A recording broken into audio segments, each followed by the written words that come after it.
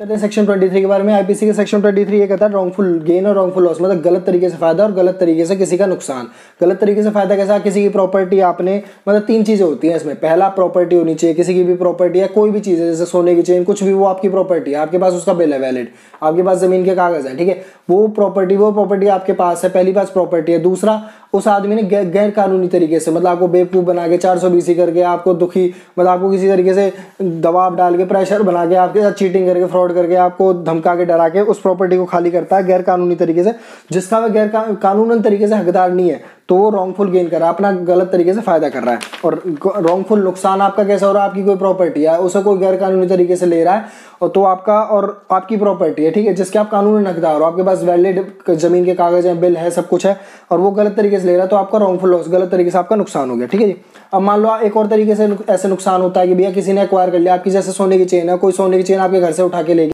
नुकसान होता है कि भैया किसी ने एक्वायर कर लिया आपकी, जैसे सोने की चेन है, कोई सोने की चेन आपके घर से उठा के ले गया, वो गलत तरीके से चोरी से आपको, आपने ऐसा है, एक तो आपने दी है, ठीक है, आपने दी है, वो रॉन्गफुल गेन,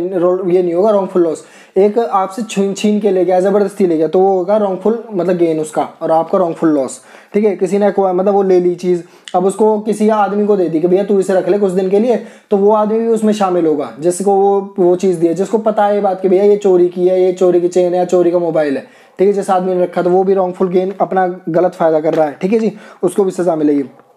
अब ऐसा नहीं है कि भैया किसी ने परमानेंट है उन चीज़ों को रख लिया है, ऐसा होता है टेम्परेरी भी, मतलब किसी ने 2 दिन के लिए रख लिया आपकी, मतलब मोबाइल ले गया, कोई आपकी सोने की चेन ले गया, उसको 2 दिन के लिए अपने पास रख लिया, 1 दिन के लिए रख लिया, आपसे जबरदस्ती ले गया, आपसे चुरा के ले गया, किसी भी तरीके गलत तरीके से ले गया और अपने पास रख लिया, तो वो भी उसका बाध्य होगा कि उसने गलत काम करा है, ठीक है जी।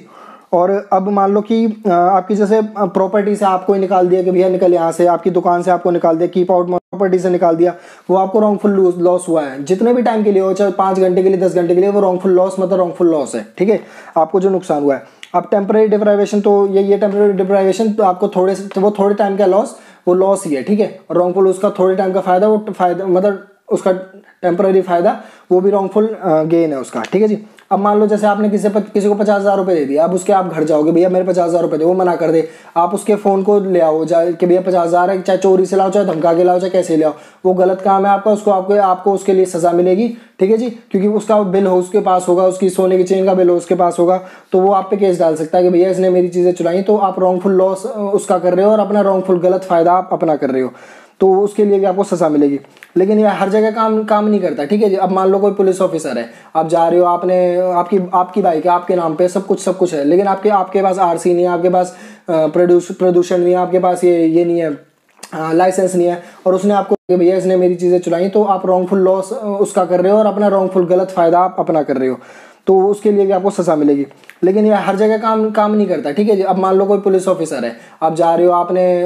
आपकी बाइक है, आपके नाम पे सब कुछ है, लेकिन आपके पास आरसी नहीं है, आपके पास प्रदूषण नहीं है, आपके पास ये नहीं है, लाइसेंस नहीं है, और उसने आपको रोक लिया, उसने कहा भैया कागज का, वरना मैं तेरी गाड़ी जब्त कर रहा हूँ, या आप कोई बच्चा चला रहा है तो वो गाड़ी जब्त कर लेता है, तो वो गाड़ी तो आपकी है, लेकिन वो कानूनन हक उसका है कि भैया वो ये काम करे, कि आपको गलत काम करने से रोके, और उसके लिए वो जब्त कर सकता है बाइक को, वो ये इसमें रॉन्गफुल लॉस या रॉन्गफुल गेन का कहीं वो रोल नहीं आएगा। जनरल एक्सेप्शन है कि कोई भी आदमी, जनरल एक्सेप्शन ध्यान से, कोई भी आदमी किसी भी कार्य को करने के लिए जब बाध्य होता है, कानूनन रूप से किसी भी कार्य को करने के लिए बाध्य होता है, तो वो जनरल एक्सेप्शन में आता है, वो मतलब गलत, वो अपराध नहीं कहलाएगा। जैसे पुलिस को किसी मर्डर को गोली मारने का हक है, या फिर उसको अरेस्ट करने का हक है, वो कानून अपराध नहीं है। तो सेक्शन 23 इसी बारे में बात करता है, रॉन्गफुल लॉस और रॉन्गफुल गेन। आईपीसी के सेक्शन 23 के बारे में, इसमें बहुत अच्छा केस है जिससे आपको ये पूरा समझ आएगा। KN मीमा versus state of Rajasthan, ये मिल जाएगा आपको AIR 1957 SC 369 में। अब इसमें क्या होता है कि एक एयरफोर्स एकेडमी जोधपुर राजस्थान का एक कैडेट एक एयरक्राफ्ट ले जाता है बिना ऑथराइजेशन के, जिसकी उस ऑथराइजेशन नहीं थी, और इंडिया से उठा के वो पाकिस्तान में लैंड करवा देता है। 14 मई 1962 में वो जाता है, और 17 मई 1962 में उसे पकड़ के वापस ले आते हैं, तो